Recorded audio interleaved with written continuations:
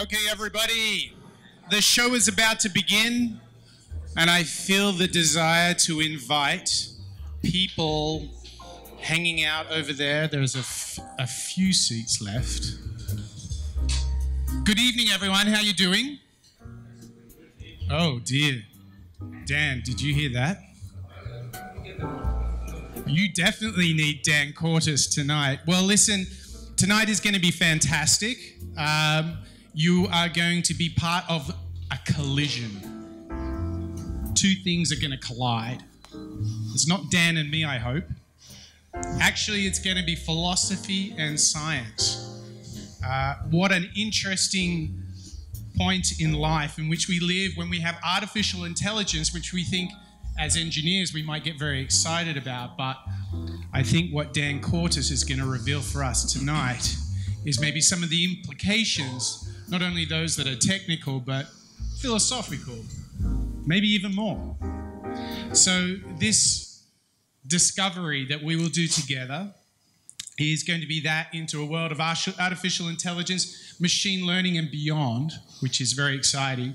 And the reason why it's so important for us to bring you here today is we believe as a company at QUALITANCE that it's so important to bring people together and to talk about ideas, because I don't think there's a bigger idea right now in the world that could have more impact to change not only our lives, but industry itself. There is no idea bigger than that of artificial intelligence. So this is part of a program in which we're inviting all of you to be part of, which is called Future Horizons, which is all about talking about technologies that are going to have dramatic impact in how we work, how we live, and how we actually decide to create the future as an opportunity that we have right now together. So does that sound fun, to entertain a technology that might transform the world? Are you guys excited about this idea? Are you, as you start to absorb the possibilities, are you ready to welcome Dan Cautiș? Because he's a very shy young man. You know, he might have professor at the front of his name, but, you know, he needs to feel the love if you want him to create this collision of concepts. So I need to check, are you ready for Professor Dan Cautiș from Georgetown University? Yes. So with no further ado, I give to you Mr. Dan Cautiș. Marketing people, thank you. Thank you, Mike, for the introduction. And I'd like to, I'm always happy speaking in front of the team and their guests. For that, I would like to thank you, the management. Jacob and Radu Constantinescu, thank you very much for inviting me. It's been a number of times, and for being forward-looking and liking kind of the discussions. I've noticed another change since the previous years. The drinks were at the end of the talk, now are at the beginning. That's great, because after a while, it doesn't matter what I say, you are going to be all happy. So that was done probably for me. All right, so this is a very vast subject, and you know, I'm going to try to cut through in such a way that we're going to stay within the allocated time. But I would like to, you know, the subject, as you saw here, is correlation, causation, and Bayesian networks. But it is part of a series of presentations I have about the philosophical considerations and what's happening here. Looks like it got out of sync. I have a series of presentations about philosophical consideration in artificial intelligence. Tonight we're going to focus on that, but as an introductory notes, I would like to set the stage a little bit about why are philosophical considerations important in artificial intelligence. From the beginning of the advent of artificial intelligence, which was not too far ago, you know, maybe 60, 70 years ago, right at the end of the Second World War, when they invented the digital computers, you would have people like Alan Turing, the very famous British scientist, who came up with what people call the computational theory of mind, together with Alonzo Church, another scientist of that time, and which says that basically the mind is computational. In other words, we can represent the mind in the computer. And that was the basis of the beginning of what people are doing in artificial intelligence. So just from the beginning, there are a serious implication in terms of philosophical implications. You look at this. Just a simple say, the mind is computational. What that implies that the mind and the brain are the same. And once we can represent the brain structure on the computer, we will be able to represent the mind. Well, a lot of computer scientists, and probably among you, they are taking that for granted. Well, it's not. It's a serious, very serious implication, which is implicit from the philosophy that the mind is equivalent with the brain. By the way, there is a whole slew of courses about the theory of the mind. And some people agree that the mind and brain are the same. Some people don't. So it's a lot of debate. So this is just the beginning. Pretty much everything which we are going to see in artificial intelligence has a number of implications and about philosophical assumptions, and they're not always explicit. That reminds me of Monsieur Jourdain. Remember Monsieur Jourdain from Molière's Le Bourgeois Gentilhomme? What did he say? He became rich, and he, got a professor for rhetoric, and the professor taught him that what he is talking about is the prose. And he said, darn me, I was speaking prose for 40 years and I didn't know. Well, that's what's happening with us. When we talk about artificial intelligence, we are making assumptions about philosophical assumptions, and some of them are implicit, some of them are not. But we do that. So, now I'd like a small introduction about human beings. Not much, about human beings. Human beings are weird people, weird, very weird. Humans are not satisfied act according to their nature. They just don't. I mean, what I mean by that is most of the other species, they are acting according to their nature. Fish swim, the birds are flying. I don't know, herbivores are eating herbs and carnivores are eating herbivores and so on and so forth. But not the humans. If we compare the humans with other species, it seems like humans always wanted to overcome their conditions, to go beyond their nature, to become transhumans, to become like gods.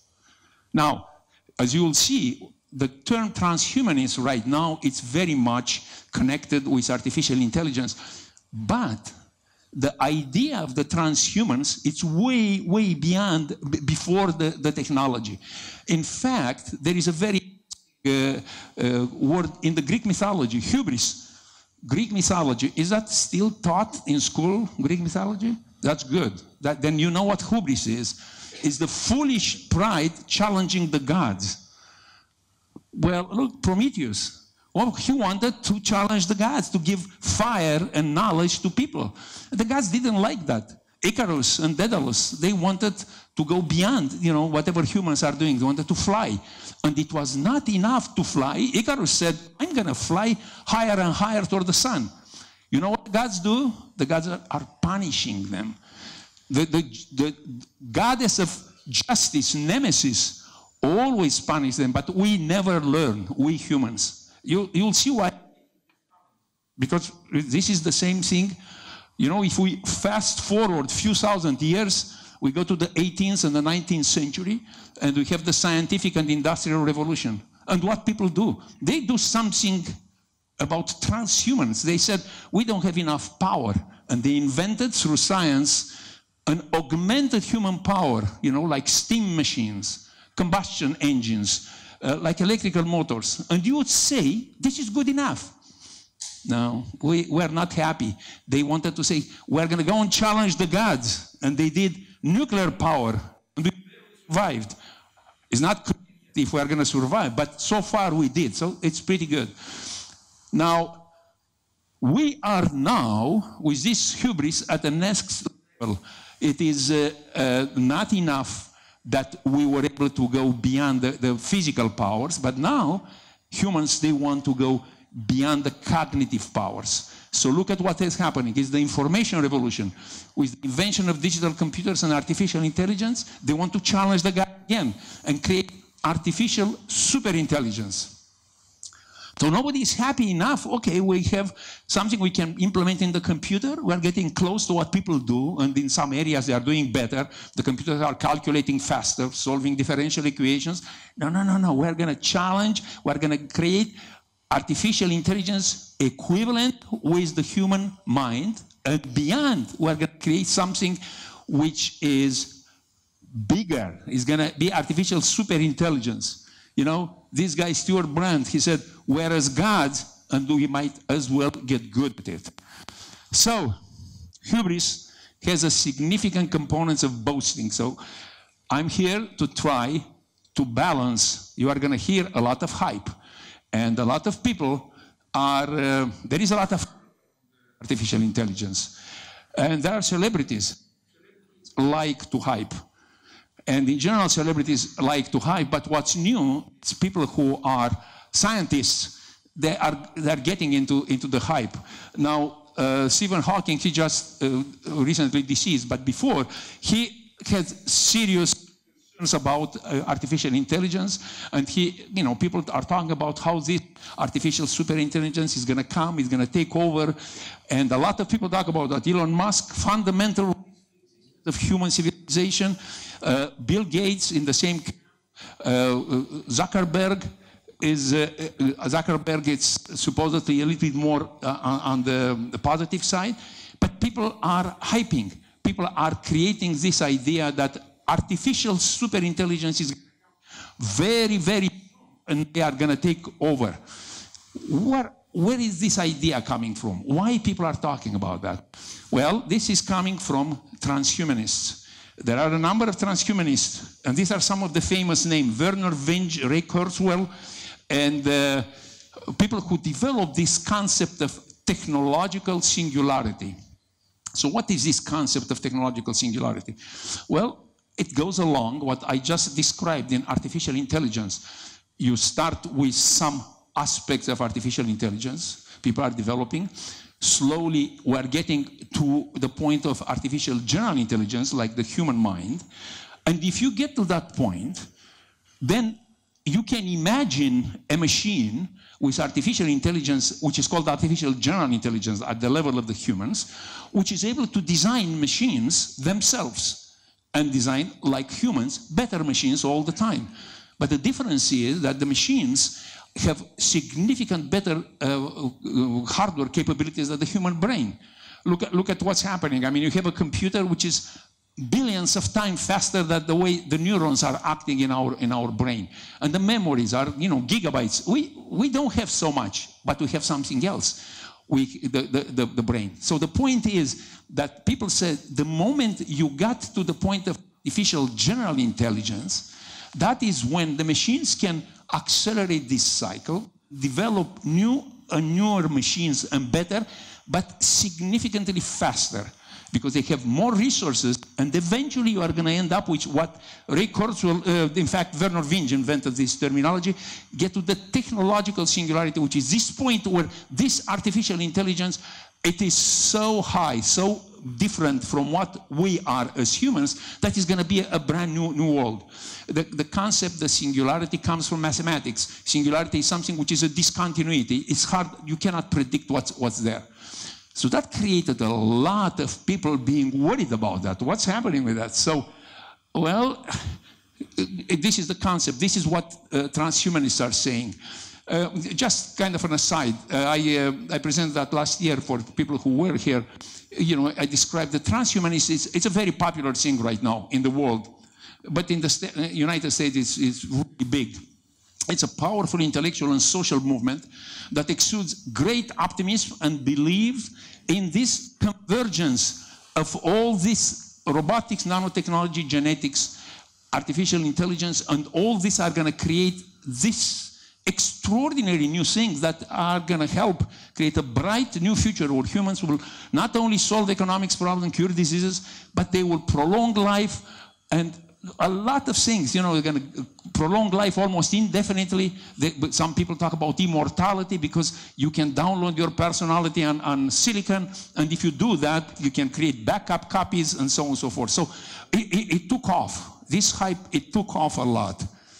So in general, transhumanism is related to artificial intelligence because people are looking at what's happening in artificial intelligence and say, what these people are claiming makes sense. Look at the developments in the artificial intelligence. So just look at some of them.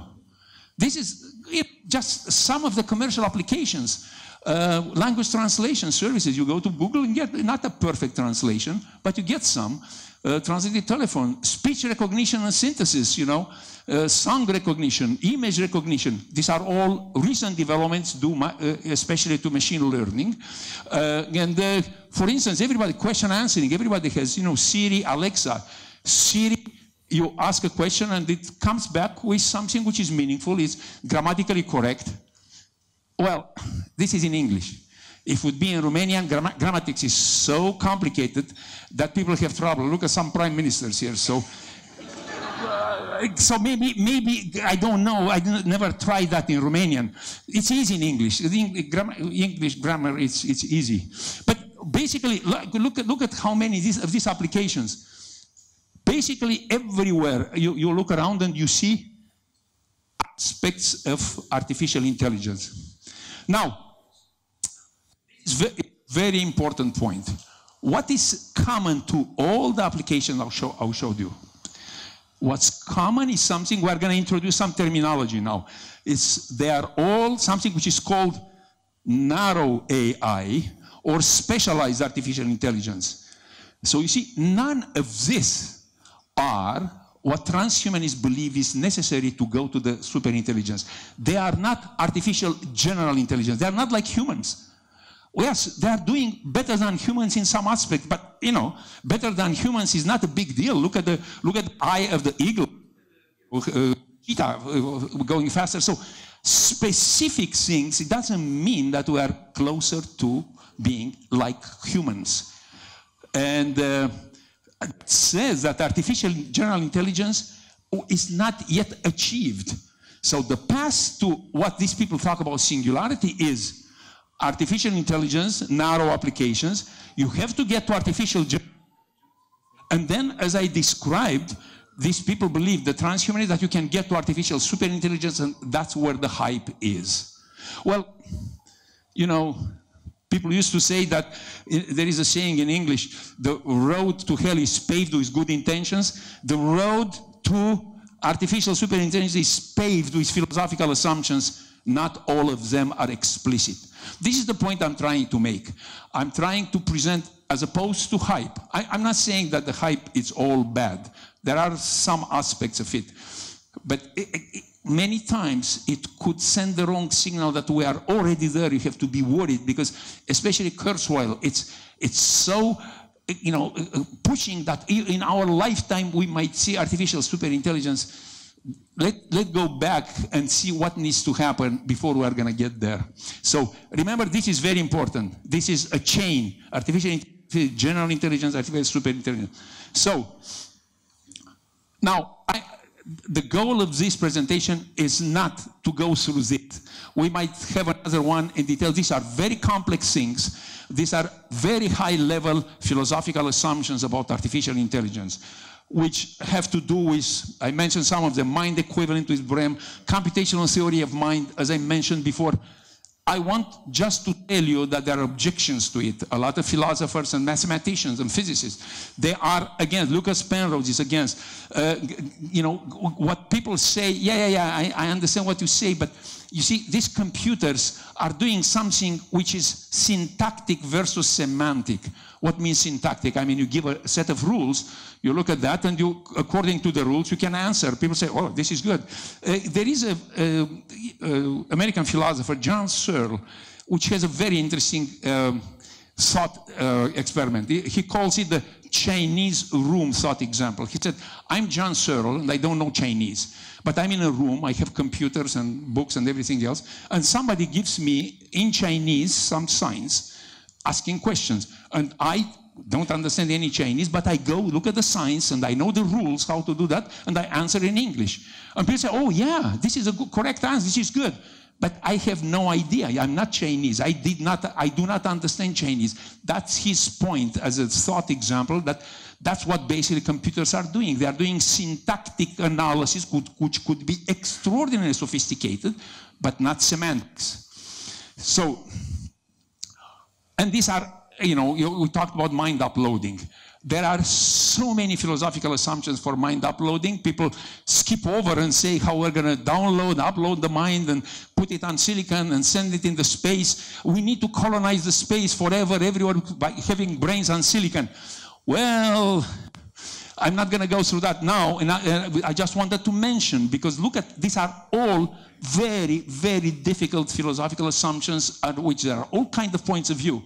Brain functions are not computable, as I mentioned before. We'll never solve the hard problem of consciousness. Nobody knows, actually, let's be honest, nobody knows what consciousness is. There are all kinds of theories and models, but nobody knows yet.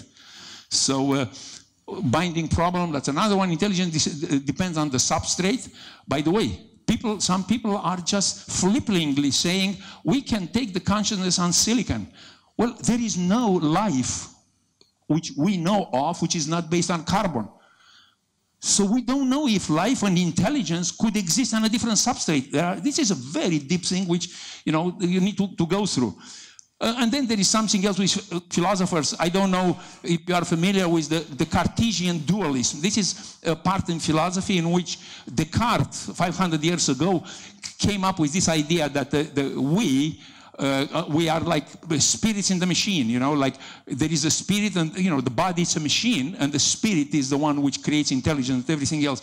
Well, when you talk about downloading from your brain on a silicon, it means implicitly that you believe in Cartesian dualism. And I'm telling you, 80% of the philosophers would jump on you and say, that's not true. 500 years arguing against it. Anyhow.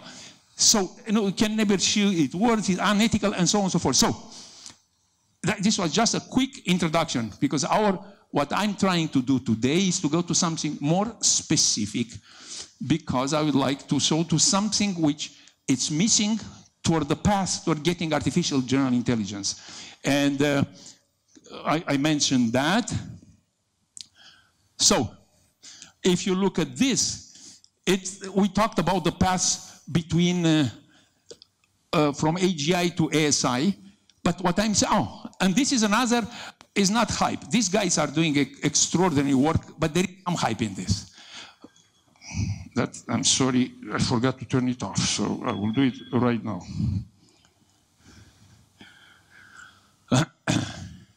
So, what is DeepMind? Anybody knows what DeepMind is? DeepMind, let me tell you, DeepMind is a company which was, fairly recently acquired by Google. It's a company in which they work on artificial intelligence. This is an extraordinary collection of high-level PhDs in computer science and many, many other fields. And they did some remarkable things in the last 2 years or so. They created machine artificial intelligence software which works with Atari games and created extraordinary performance, very quickly get to the master level and then super master level, and then they started working against people, the best people in the Go, the Chinese game Go, and they achieved extraordinary successes there, and so on and so forth. So it's very, lots of real successes using a number of algorithms in machine learning related to the so-called the deep learning part. And people immediately saying, oh, we are getting closer. Look at, they got to superhuman performance, which means we are getting closer to artificial general intelligence. Well, it's not quite so, and I'm not going to go and you know, talk them down because they are very good at what they are doing. I'm just saying that these are not necessarily things which are going to bring us closer to artificial intelligence, general artificial intelligence. These are still narrowed, specialized code. What's missing here, the difference between, you know, these are using all machine learning is basically function-based algorithms. You know, they are fitting some data. What's missing, it's an essential thing which is called causality. And the point I'm trying to make is that if we don't understand causality, and you will see right now, it's a pretty confusing concept, we are not going to be able to make progress in getting artificial general intelligence. You know, like the rooster's crow is highly correlated with the sunrise. It does not cause the sunrise. Well, you don't know that from the correlations. We'll get there right now.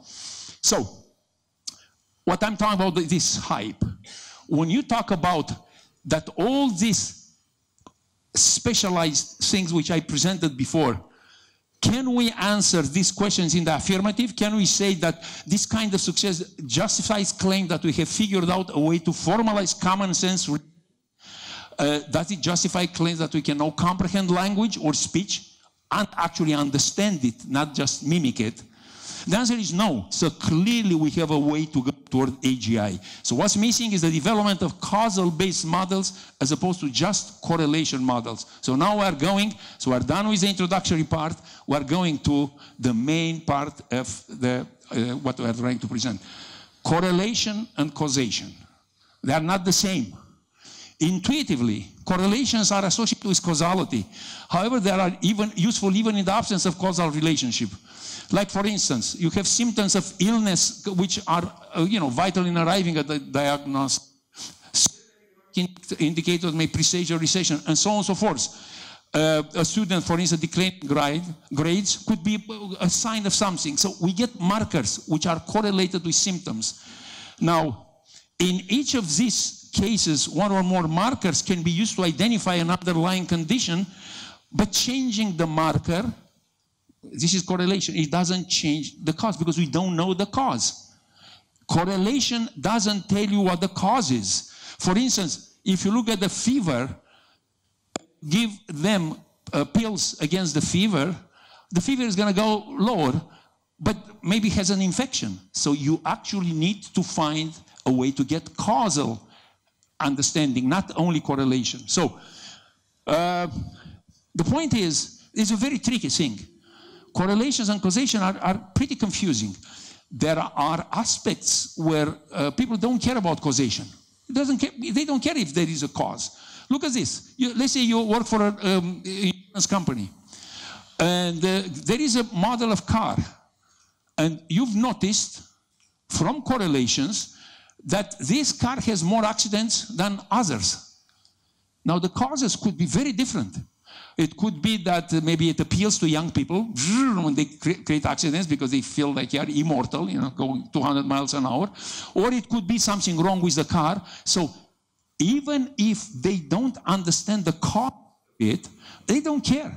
They say, we are going to charge more for this car just from correlation studies because I don't care what's causing it. I know that it's causing some problem. So there are aspects where correlation doesn't need causation. Whatever the explanation is, you know, for them it's okay. So now the causation it's pretty confusing. I'm not going to spend too much time on that, but I just wanted to give you an idea about this. Is again, causation is a big philosophical debate for 2,000 years, maybe even more. Until recently, until 300 years ago, it was pretty clear because people believed in causation. In fact, if you look at the, you know, some of the philosophers from Middle Age, Thomas Aquinas, and even before from Aristotle, it's part of a form of part of philosophy, which is metaphysics. They developed a metaphysics which was based on causation, and that's how they explain. You know, the causation is fundamental because there is, you know, Thomas Aquinas has his 5 proofs of the existence of God: the unmoved mover, the uncaused cause, and so on and so forth. So causation was accepted in the philosophy by everybody, although it was kind of mysterious, but it was accepted. During Enlightenment, things changed. As you know, the Enlightenment changed a lot. There are British empiricists, and David Hume is one of the most famous. This is a very, very clever and dangerous skeptic. David Hume is a very sophisticated and skeptical bad guy, I would say, for science and for other things, but he's a very sophisticated philosopher. He said this, there is no causation, there are no laws, all we see are regularities we observe, and psychologically, because they repeat, we believe that there are causes. And he says, you know, the human position says there is nothing more to causality than a regular sequence of phenomenon, and it cannot give you a necessary condition, and consequently, we have no certain knowledge of causal relationships. As a consequence, causation cannot be observed, it's in our mind, inference cannot be justified, and in causation there are only regularities and no necessity. It was a big, big thing changing in the philosophy, but he's wrong. He's wrong. So, well, I mean, he's wrong because of practical applications. If you believe him, science cannot exist if there are no laws. Anyhow, so where are we now in this discussion about correlation and causation? What have we learned so far? Well, we learned causation is a sophisticated concept. It's hard to define. To this debate continues if causation is a feature of the physical world or just a convenient way of describing relationship between events. And that's important. This is a fact. We cannot measure causation. We can measure only correlations. And basically, Hume's position was supported by people because they were anti-clerical and so on and so forth. I'm not going to get into that. But it appears like causality, finding causality, it's an unsolvable problem. Well, that wouldn't be too good. How to understand and use causality? Well, causality, correlation doesn't mean causality, but where do we go from here?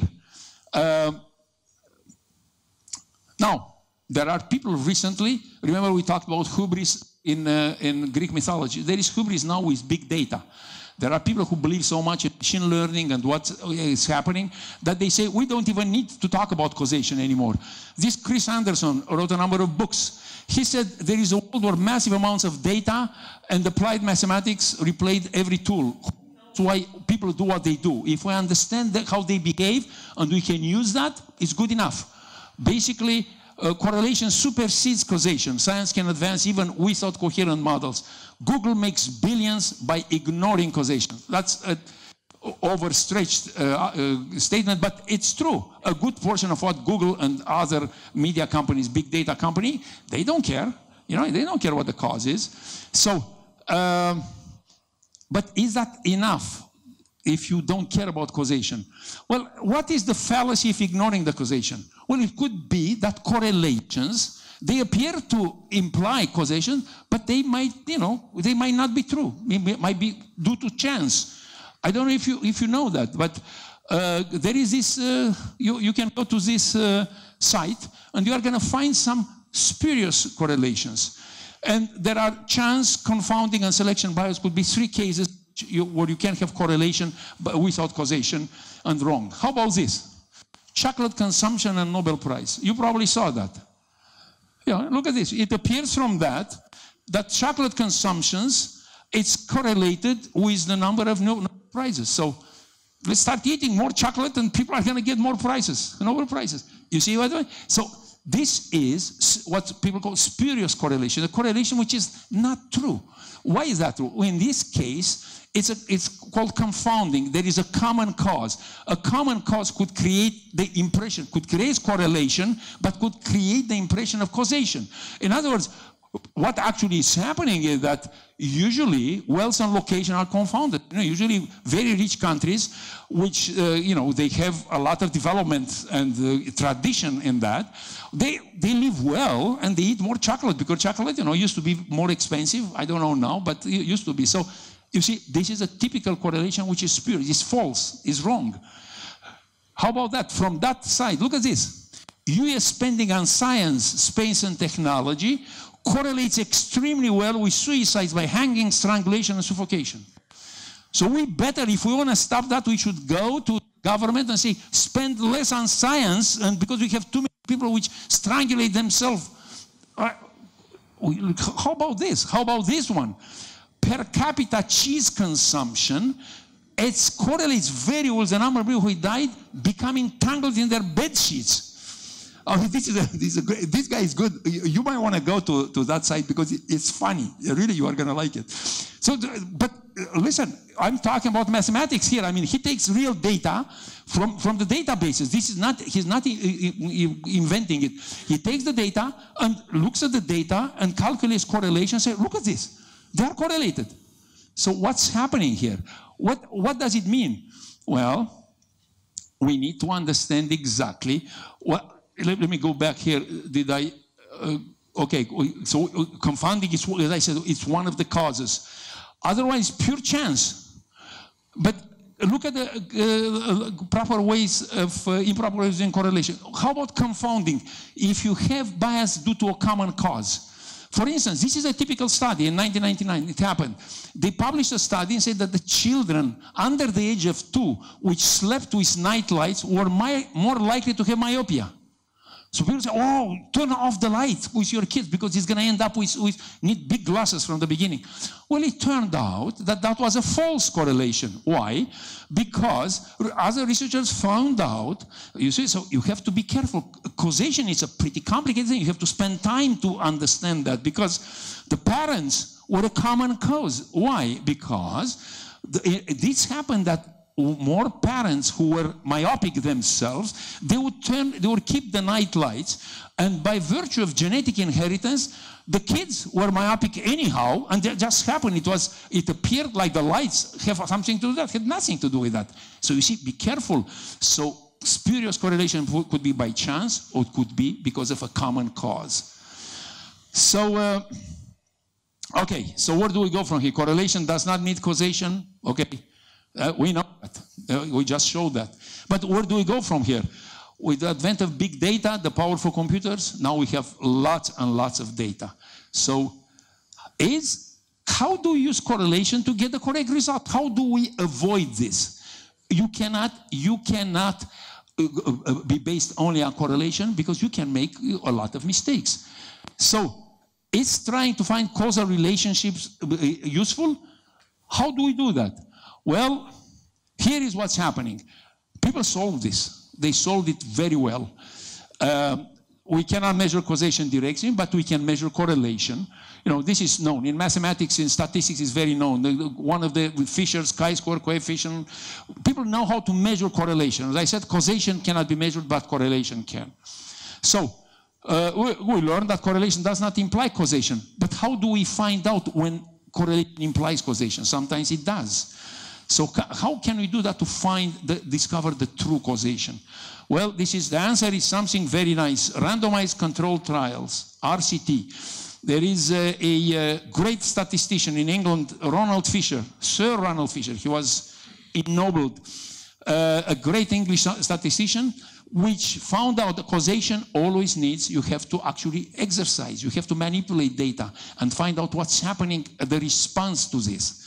So, when can you do that? He actually did a lot of work in the 30s with agricultural study. So the idea of RCT is the following. You have a number of parameters and you keep some of them constant and you start modifying one and find out the result. So you have to actually do manipulation. And if you do that, you actually can record correlation based on manipulation, which implies causation. So this is fantastic. So this is a great answer. After that, it was introduced in the 40s in medicine. Pretty much everything in medicine and drug development is using RCTs because people don't trust other. How do you know that this is exactly what's causing it? And it's good in many, many, many areas. And that's the key of what I'm trying to get with this presentation. RCTs are good. But can you use them all the time? Well, look at this.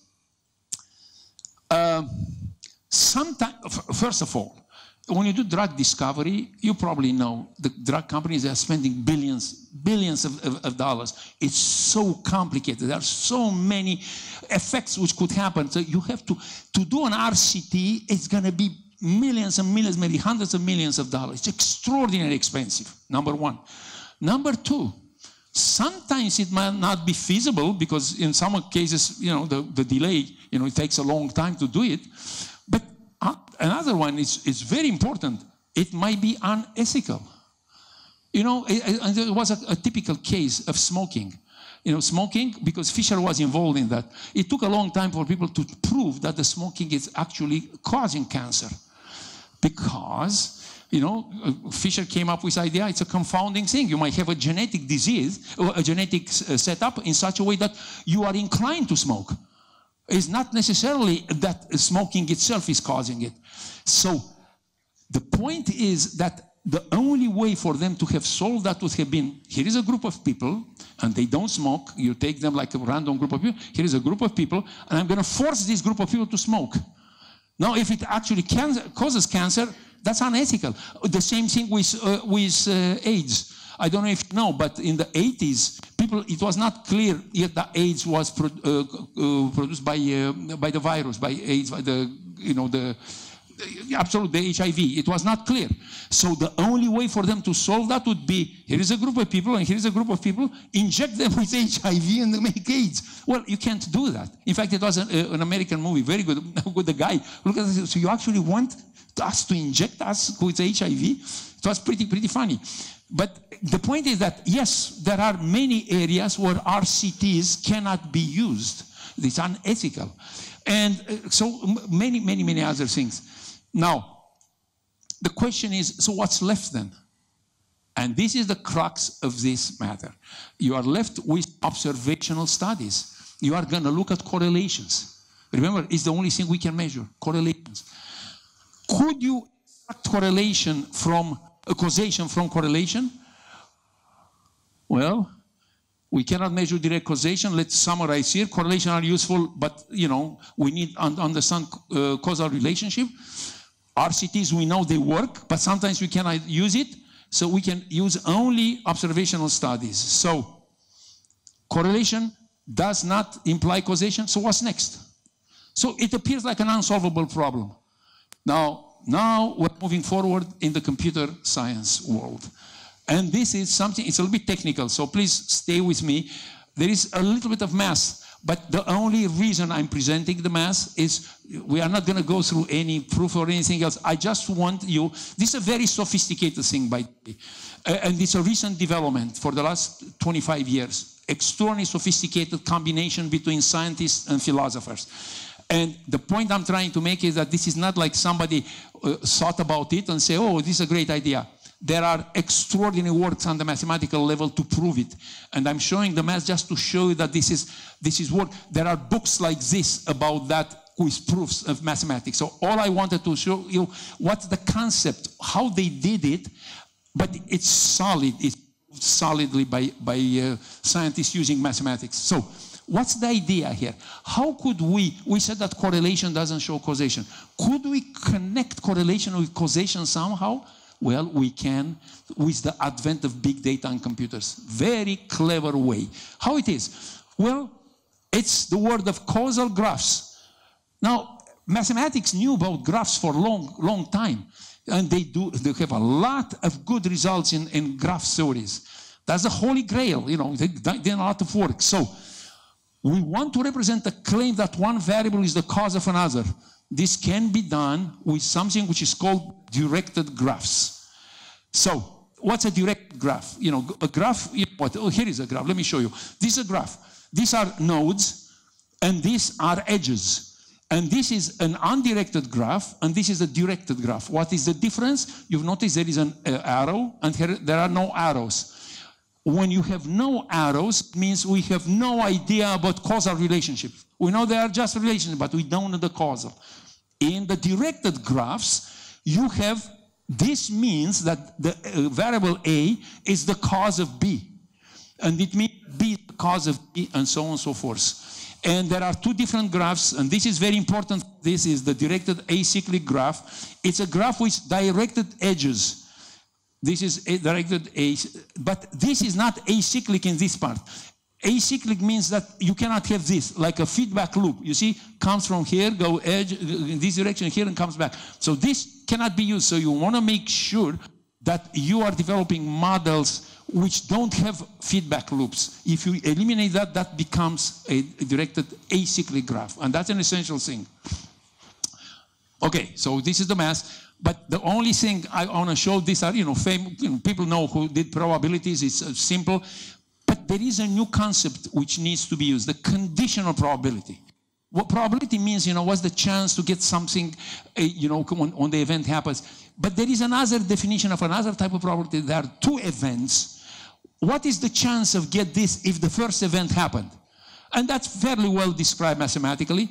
But what means, you've noticed, it's getting to a new concept of independence and conditional independence. In other words, you can have variables which are absolutely independent. So how do you do that? You see, the definition of conditional independence is that the probability of x given y is the same with probability at x. In other words, this is a variable x has a probability of happening. You have another variable. If they are completely independent, the probability of this x happening after y is happening is the same with p of x, which means they are completely independent. But if they are dependent, the probability is going to be different. So keep in mind these conditional probabilities. And then there is the famous Bayes theorem. That's why it's called the Bayesian networks. Bayes was a reverend in 1700s and so, and he created some very interesting thing.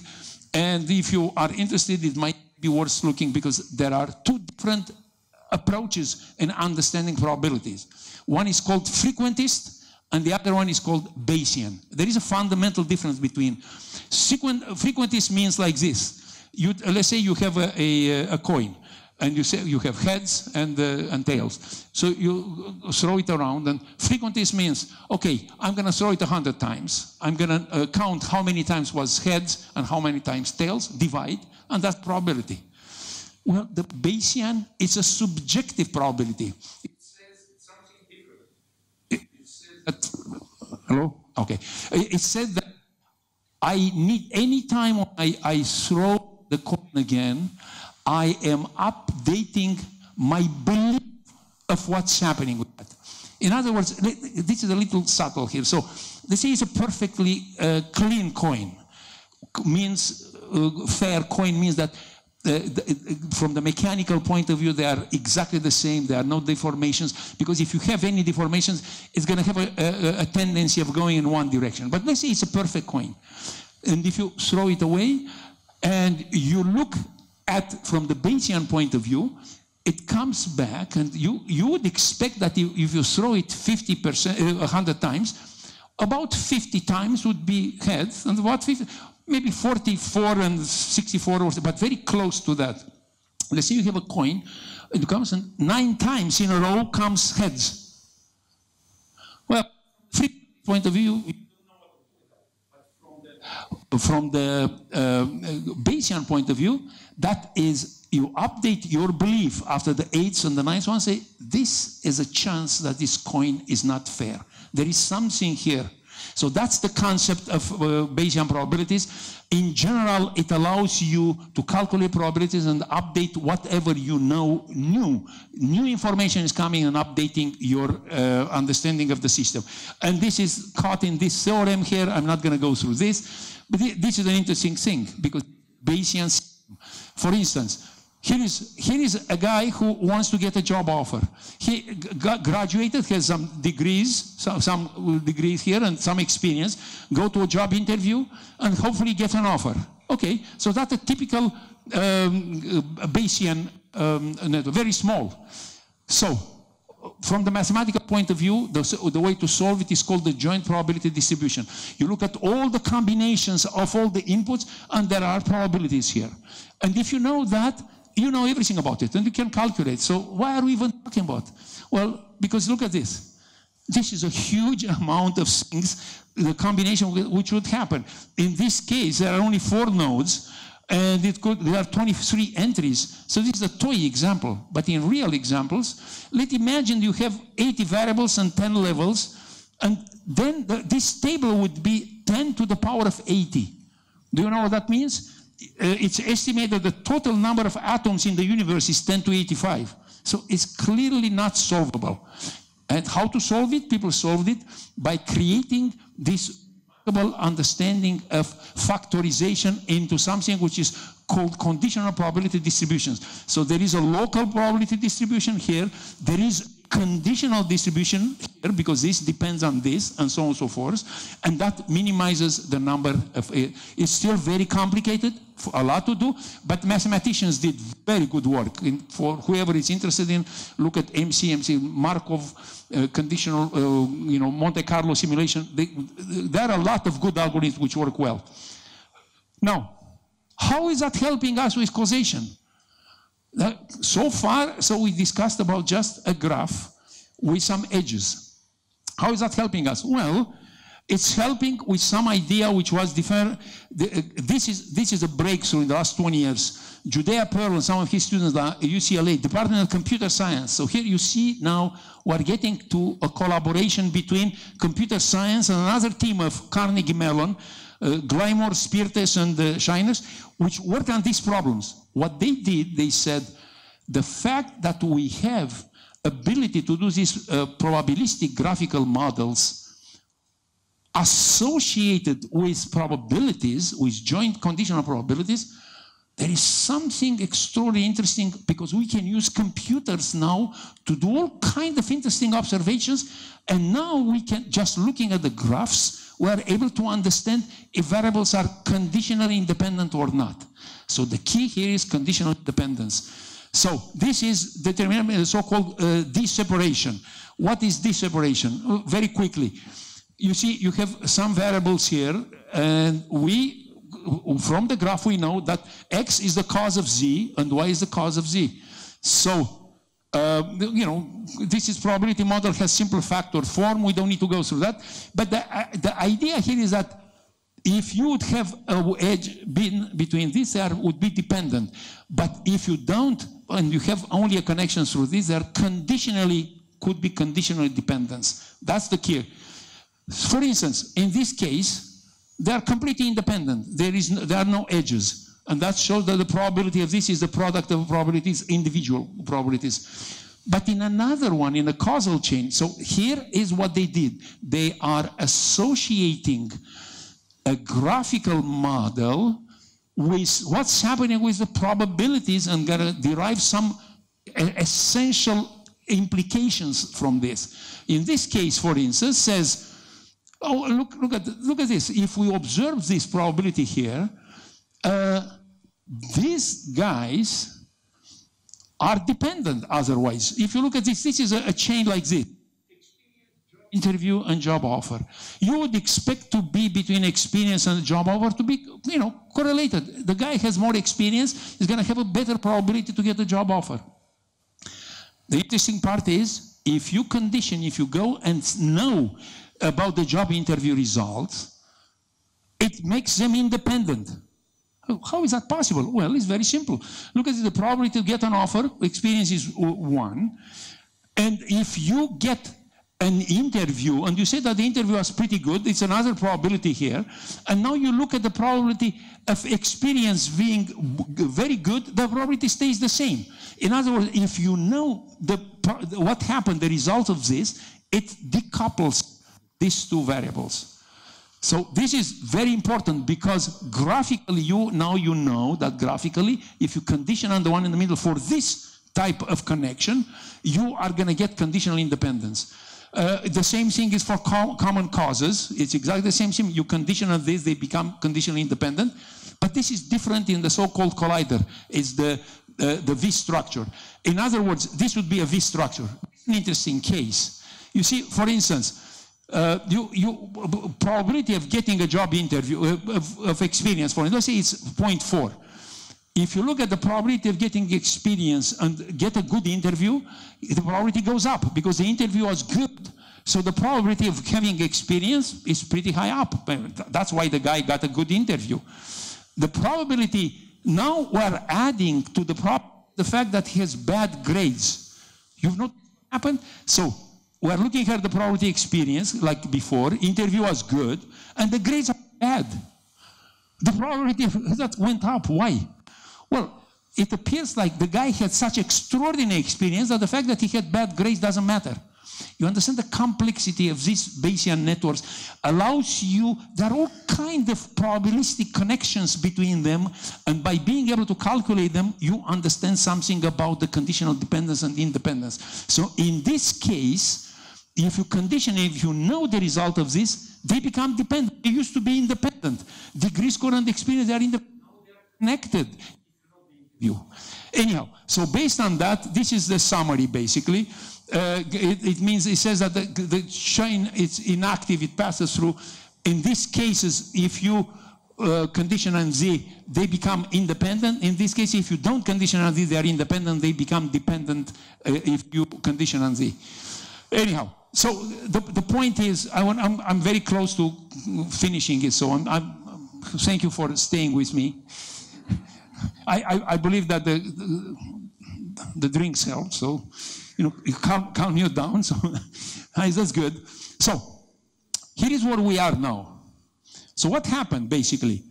The computer science and the philosophical community, they teamed up, and that's something rare. I'm going to show you at the end. This is not happening in other areas.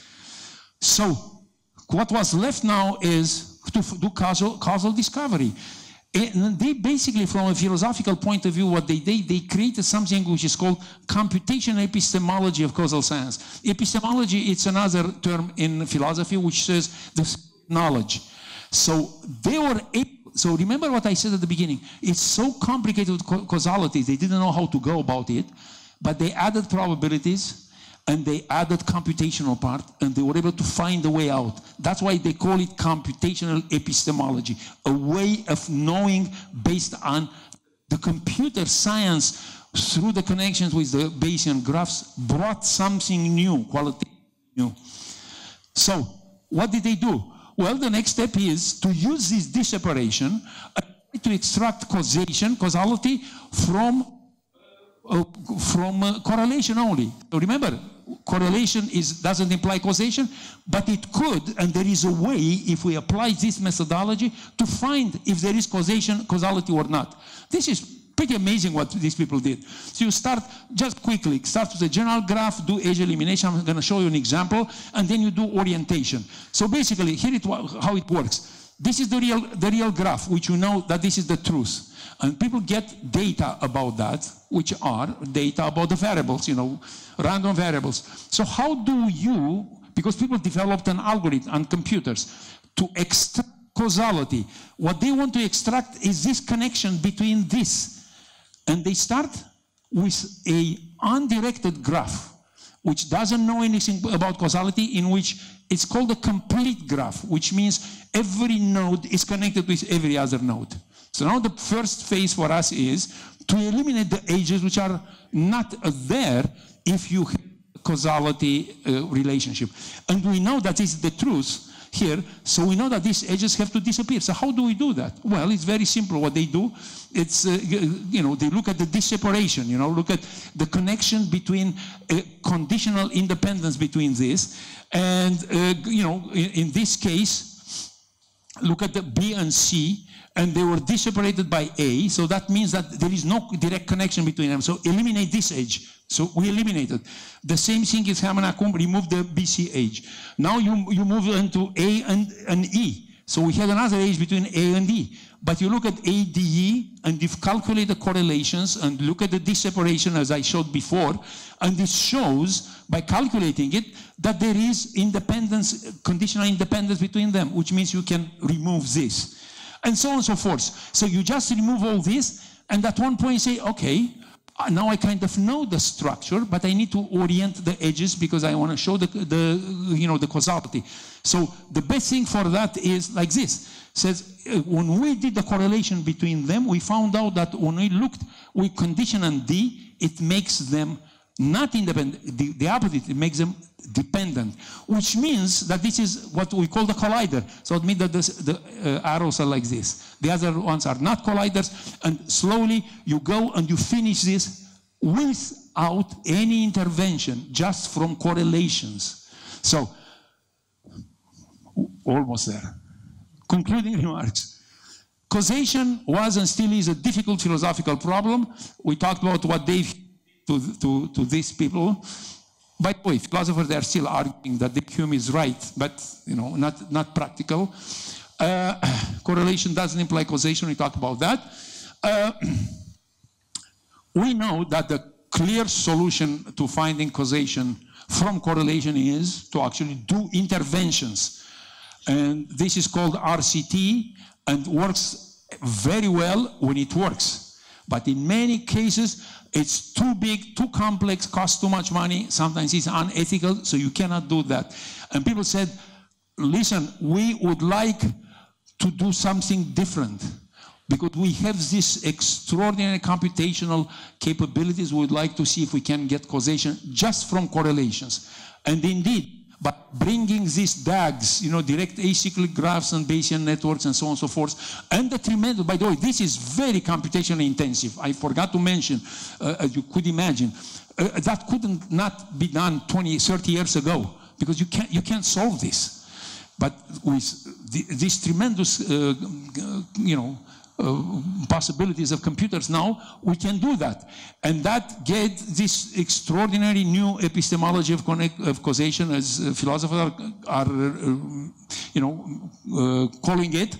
And this helped people in many, many areas. These are some of the areas in which they did, medicine, drug development, forensic, it's a lot of work. People are working everywhere on that because it's the only way you can obtain causation from observational studies. There are so many areas where you cannot do RCTs, you cannot do anything else. And if this is successful, and it started being successful, it's a lot of work. It helps in very many areas. For instance, you just look at that. People want to make, government needs to make policy, connection. If we are going to do this, what's going to happen? What is the result of this? You can't actually implement that, so you need to have a good model of this causation in order to be able to understand what's happening. Well, before I finish, I just wanted to tell you that this is a remarkable cooperation between philosophical teams, and computer scientists. In other areas, and that is a big subject, but I just wanted to touch because to show contrast between what these people did, these did joint work. In other areas, there is a lot of mistrust recently between scientists and philosophers, and that's not good. For a typical example, I don't know if you heard, again, I'm going to mention Hawking, Krause, these people wrote books in which Hawking said, philosophy is a disgrace. What have they done? What have they achieved for 2,000 years? They are still talking about the same problems and so on and so forth. So there is a big disconnect. Has to do with metaphysics of science and philosophy, and I'm not going to cover that because this is a very big subject. I'm telling you that it creates a very, the mood in the scientific community and philosophy is not too good as far as particle physics is concerned. So that's why I am pretty happy that we found an area which is extremely successful, with brand new, with a lot of creativity, and it's due to people like Judea Pearl and, as I said, the Carnegie Mellon group, and they kind of invented that and solved the problem in a major way. Come on, everybody, give it up for Dan Cautiș!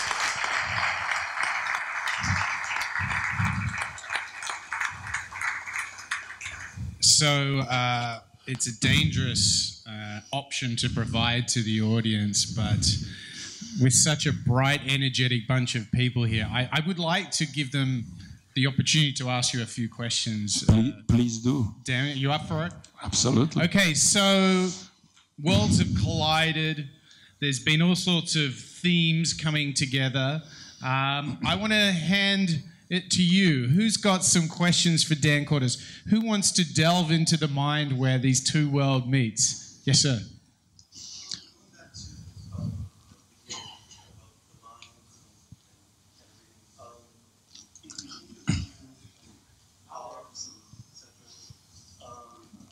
That people are inherently evil. Throughout history, we've done you make the assumption that they are evil, or you are just giving some examples. Well, if people have done through history terrible things, and we're creating sometimes, yes, and sometimes they've done wonderful things. That's true. Yes, if we create a general intelligence that is exact like human beings or whatever, it could be capable of that. So shouldn't we want to create a general intelligence or a super intelligence that's greater than ourselves and more benevolent than ourselves? And how is that possible? Great question. And there are some philosophical assumptions behind it. No, but you kind of assumed that we actually can create this super intelligence. As according to the transhumanists, they might develop themselves in a way which, especially if they go to what they call singularity, we may not be able to even comprehend. There are a lot of theories about how come, I don't know if you know the Fermi paradox. Have you heard about the Fermi paradox? Enrico Fermi was a great computer scientist in quantum mechanics and so on and so forth. And he was a very clever common sense guy also. And at one point he said, that was in the 60s and 70s, where everybody said, well, we are going to set these programs to find the extraterrestrials, you know. We're going to hear, we're going to listen to antennas and so on. So it's been 40 years, 30 years, nothing happened. And even in that time, and Fermi said, if life is supposed to be so prevalent in the world, how come we never heard about them? So this is a fair question. How come? Look at how many years we're trying. One, and there are a number of people who are trying to come with speculations. Why not? One of them, I'm not going to go to that because it's a long list, but one of them is that maybe we are surrounded by, the universe has been around much longer than the Earth. The Earth has been around, what, 4 billion years. The universe was been 14 billion, you know. So an assumption could be, yes, there is extraordinary intelligence, is so extraordinary, more advanced than us, we can't even, you know, how would you communicate with a worm? You know, humans with a worm. Maybe there is a connection like that. So from this point of view, the transhumanists, to answer your question, they believe that we might not be able to control that. However, there are a number of people among the transhumanists, and one of them is Andrew Bostrom. Remember the name if you are interested here. Wrote a book called Superintelligence about 3 years ago. Very, very good book if you are interested in answering this question, because that's his position. He says, he analyzes a number of cases when this superintelligence could come up. And he said, but meanwhile, we are developing some of the software which are going to do that. Maybe we could put in the software some conditions to avoid that. And he goes through some of the cases, but it's not clear that we can actually do it. But he is very detailed in trying to answer that. And indeed, from this point of view, I believe it's good that people are thinking about it, because even if, you know, if you ask me right now, I'm not so sure that singularity is going to happen, you know, as Kurzweil and these people are talking about. But we humans, right now where we are with all this development, we are up to some surprises because we have too much complexity. Even if it's not going to be a super intelligence, so much complexity, if anything could go wrong with connections we don't know about, that could be bad. So yes, this kind of thinking in the complicated software we're putting together, we might need to put some conditions in the way we design it to alleviate for some potential bad things happening. Yes. Why would a superintelligence need to be like a human? But that's what they say, might not be like. That's what this is the whole idea of singularity. You know, the idea of singularity means that we don't know. And if you read, I don't have it, Vernon Vinge, that's exactly what they say. It's going to be something which is beyond our comprehension. And the point they, together with Kurzweil, are making is that we have to be very worried, because he talks about, Kurzweil, about this accelerated law of accelerated returns. He says because of this, it could happen so fast that before we wake up, they are going to be there, and where we can't do anything. And it's connected to his question also. You know, maybe whatever we do right now to try to get there, maybe we are able to put some hooks in. But if they are super intelligence indeed, they are going to ignore us. Possibly. The other thing is the whole causality thing. Mm-hmm. are not mostly researchers and philosophers interested in causality, and are, let's say, us mere mortals actually not using causality all that much? Let me give you an example. No, let me give you an example. 80% of human decisions is based on what does my friend think about it? No, but you see, here is an extraordinarily interesting, that's a very good point. Because a lot of people are thinking about that. You go back to the physics, you go back to this extraordinary development of human mind, physics. I mean, starting with Newton, and even now today, if you look at every equation in physics, there is no directed arrow. There is no, you cannot do causality. F equal ma, who's cause and who's effect? For some reason, during development of physics, people did not feel like there was a need to put that into the mathematical formalism. This is a very recent thing where people said, we need to create, and this is coming from Judea Pearl, the really deep thinker says, it stopped people from actually doing right things with causality. There is no language, there is no mathematical language to do it.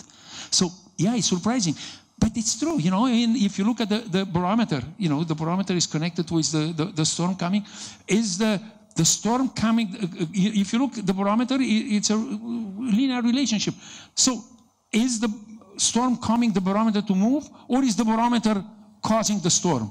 Is the sunrise making the rooster crow, or is the crow, the rooster crowing bring the signs up? What if the rooster doesn't want to decide not to do it? The sun might not come up. In mathematics, right now, there is no causality in the formality. And that's what they are trying to do with these approaches, because clearly it's limiting, it's not good. Okay, a few more questions. Here. All right, sir. There is a gentleman in the back also after that. Make sure that he tried for a while. You don't see him. So I have a question, it depends from that, because we were talking about narrow intelligence, going to general intelligence, and then super intelligence, which if we apply what we saw today, means that there will most likely be no connection between narrow intelligence and super intelligence. Well, narrow intelligence is supposedly eventually is going to lead to artificial general intelligence. Exactly. So at the same time, where does bias fit into the equation? Because, okay, there's a cause, and the causality between two effects or two events or two phenomena. But at the same time, how do you measure and how can you quantify the effect of bias? Yes, well, good question. And how it could... Well, the idea is that, and that's exactly the concept. Right now, most machine learning right now, most of the machine learning per se, it's like the equation in the physics. There is nothing in machine learning with the direction of causality. It's all correlation. Look at all the algorithms. It's all correlation. So that's the point of these people who are working on causality, say it's not enough. We need to bring causality. And Judea Pearl, he has the so-called the do calculus. If you are interested in, look at the do calculus. It's what he needs to do is he says we need a new mathematical description which is similar to what I presented here with this separation, but I didn't have time to go into what he calls manipulation.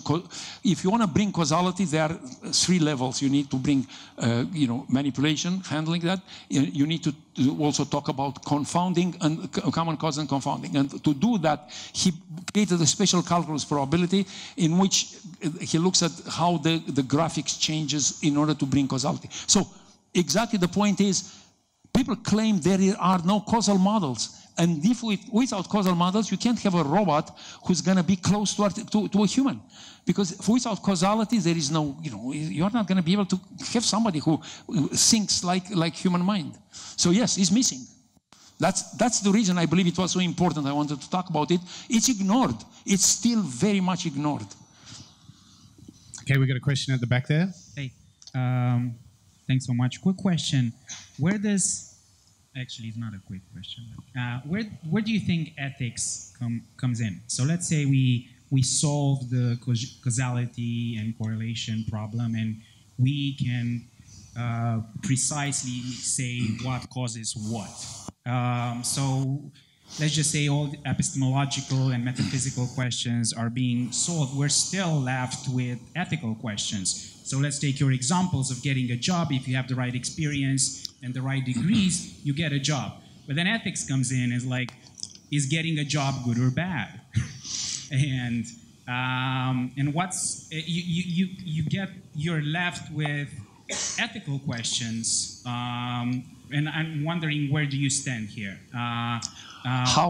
So exactly the question is how ethics how does ethics play a part in creating a general artificial intelligence, and where, because you still need a purpose for those machines, and in all, even like the deep AI, they still get a purpose, and there are thinkers out there. I mean, like I know males and utilitarians who believe that you can derive morality from utility. I'm wondering, where do you stand, and if you think we can create an ethics out of morality, because if we can, then we're not that far away. I mean, look at the OpenAI games against the best Dota players, which is a very famous game, multiplayer game where you move a character around. And the only axiom that the programmers put into the AI was that life of the character is preferable to death. And then the AI discovered the rules of the game and play the game so that he can live longer. And if you are to believe, I don't know, like males and all the other utilitarians, having a few axioms like life is preferable to death, pleasure is preferable to pain, based on those axioms, let's say there are limited number, we can derive an ethics that we can put at the foundation of these AIs, assuming that we solve the correlation causality issue. So where do you stand on that? Well, as I mentioned the name of Nick Bostrom, he covered that in his book, by the way. You're right. There are very serious implications about that, and it's not easy to solve. But you see, if we talk about at this level, this is not artificial superintelligence, you know, in this game and doing that. Indeed, it all depends on the conditions, how the programmers, you know, thought about that, and you end up with something ethic or not ethics. But when we go to artificial superintelligence, this is an important thing to talk about when all this hype is about superintelligence, what they are going to do. Ethics has to do with us, has to do with consciousness. There is no ethics beyond our consciousness. And the reason I mention that is that one of the things which could come up out of this development of artificial superintelligence, as opposed to a lot of people believing there are going to be these beings which are going to be more intelligent, that might be bad or good toward us, it might be something which philosophers called the philosophical zombies, which means it's extraordinarily sophisticated in terms of syntactics and answering and behaving like that. They might not have any consciousness. We still don't know what consciousness is and what's producing consciousness. We still don't know if doing this extraordinary work is going to end up with some consciousness. It might be, among other options, a philosophical zombie. It could be a machine which is very sophisticated, does all kinds of things, could kill people and do that just as a, you know, without any ethics. That's the point I'm trying to make. So this is a very complex thing. And by the way, even beyond talking about that, I would say I am less worried about the ethics in this. I believe that among the three technologies the transhumanists are mentioning, which they believe that, you know, the confluence of these three technologies are going to create this, you know, super transhuman. The one which we humans now are going to see the effects sooner is genetics. I didn't have time to talk about that, but genetics is very, very dangerous. Very quickly we are approaching things where people are able to change our genetical makeup. I don't know how familiar you are with the DNA, which is the support for the framework for everything which the living organism is developing. And this is like a code, basically. But they are very small at the molecular level. Well, people said that, oh, they talked about for years, we're going to change the DNA, maybe do that. But it was no way, because the DNA is so small. When you think about changing, you think about the surgeon comes and cuts you.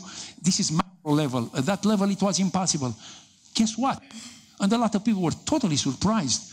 There is a new technology in which now, in the last 3 years only, it's called CRISPR-Cas9. I don't know if anybody, this just came out of nowhere, in which they found bacteria who did that, and people immediately took it and developed a gene editing program, which is available right now. I don't know if it's commercial, but it's in some universities, Harvard. And so basically, you actually can go in and create kind of a surgery for DNA.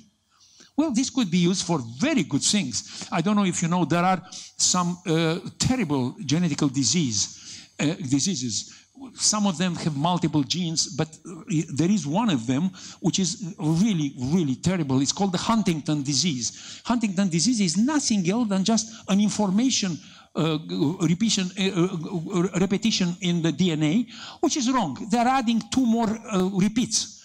And if somebody is born, it's perfectly normal. And it's, you know, has a happy childhood and grows smart and so on and so forth. By the time they be like mid-30s, this extraordinary atrophy is happening, and there is nothing you can do. They are going to die. It's a genetic disease. Well, imagine this potentially could be such a simple thing. You go with this gene editing thing, the embryo, and cut it and make it perfect. That would be great. Well, but how many other things can happen?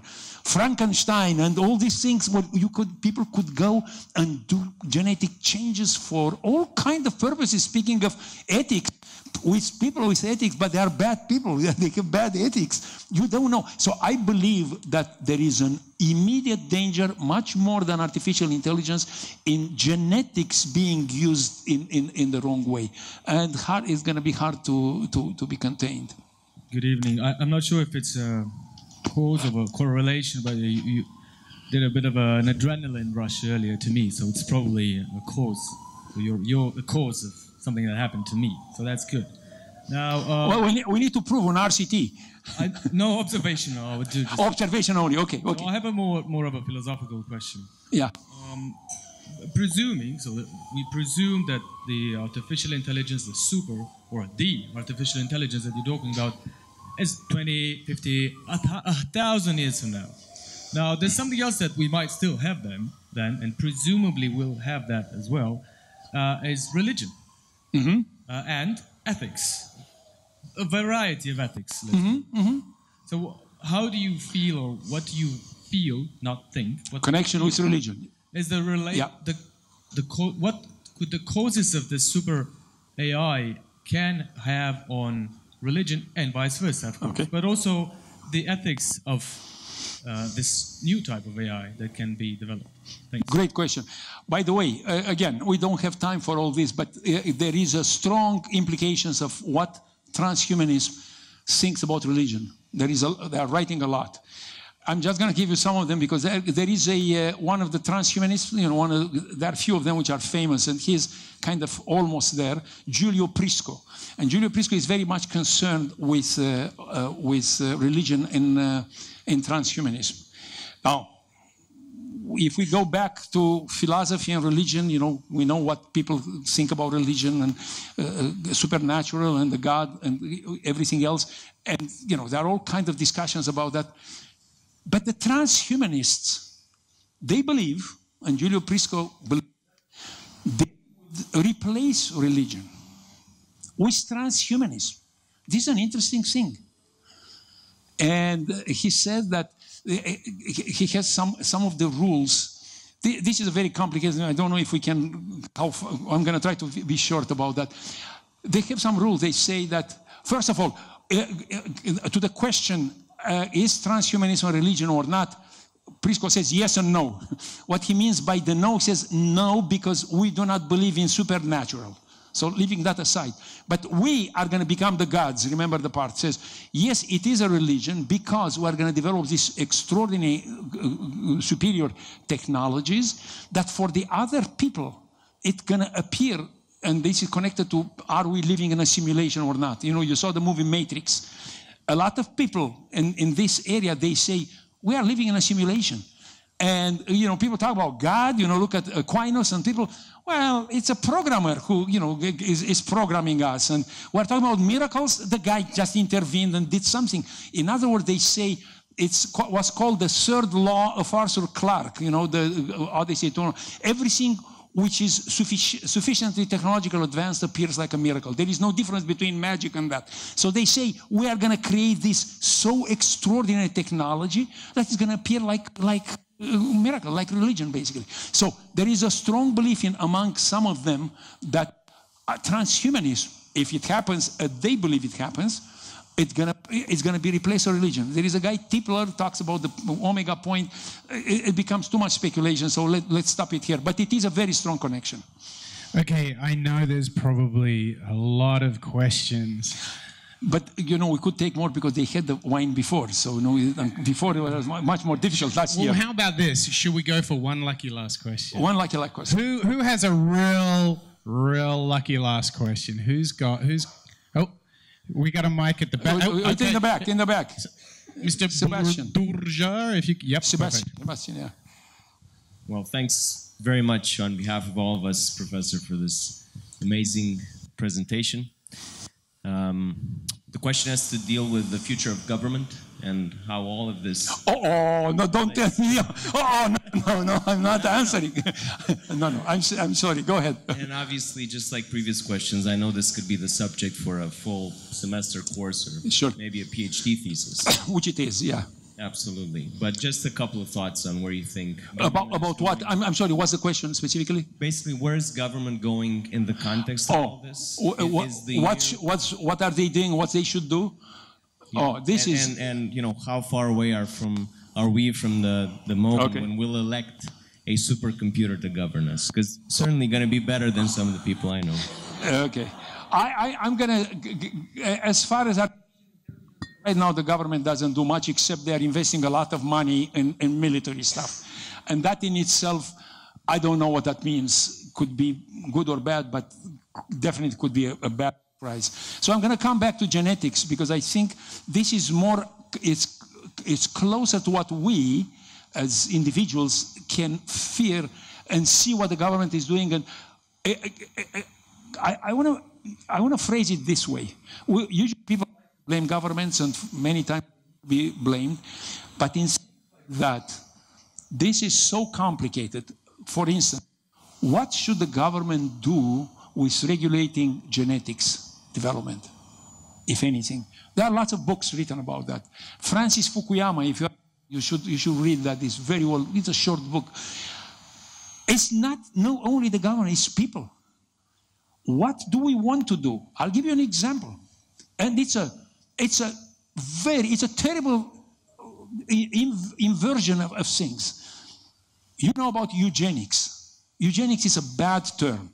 You know what eugenics is? Eugenics is something which was invented, you know, way back in the 19th century, and said that people who are not to the level of the others, we should do something that they should not have kids. That was, you know, England, you know, Galton and many others. That was bad because, especially after the Second World War, because the Nazis, abused it, became like a terrible word. And people say, no, government shouldn't do that because they sterilized people and they did this and that. And what was a terrible thing, government intervention. And by the way, not only the Second World War, until the 60s and 70s, people were still sterilizing people in Sweden, in Canada, in the United States. So, eugenics is bad. So we all know that. Let me tell you something which is very, very interesting. With the advent of genetics, eugenics is going to come back on the back door. Eugenics, the way we understood, was bad because it was imposed, forced upon people by somebody, you know, groups or whatever, or the governments. So people said, no, that's bad. But when you have genetics and other drugs which can transform you, should the people have the right to use them? Should the people, for instance, if there is a drug you can do, or some sort of addition to the brain, electronics and everything else, or changing in the genetics, that somebody could have a kid with better cognitive, capabilities? Well, who's going to answer that? You've noticed, as a being top down, this becomes a bottoms up because the parents, and there is a big movement of people, some people say, we should not allow them. But people say, why? Why do you want to prohibit me when I have the capability? I want to do that. My duty as a parent is to allow the kid to have the best possibility. So eugenics is creeping back. So then all the societal problems we faced before and killed a lot of people to equalize. People are going to, that's what the communists try to do. Trying to do social engineering and killed millions of people to equalize them. They are now again, with these changes, they are going to become even more unequal. So the question is, what can the government do with that? Should they stop it or not?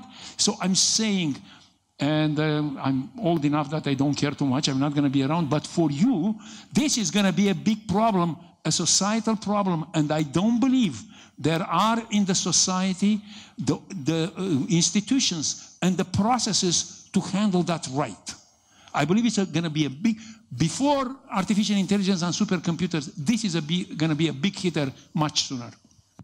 All right, ladies and gentlemen, more than enough toys. Would you please again show your fondness for Mr. Dan Cautiș? Okay.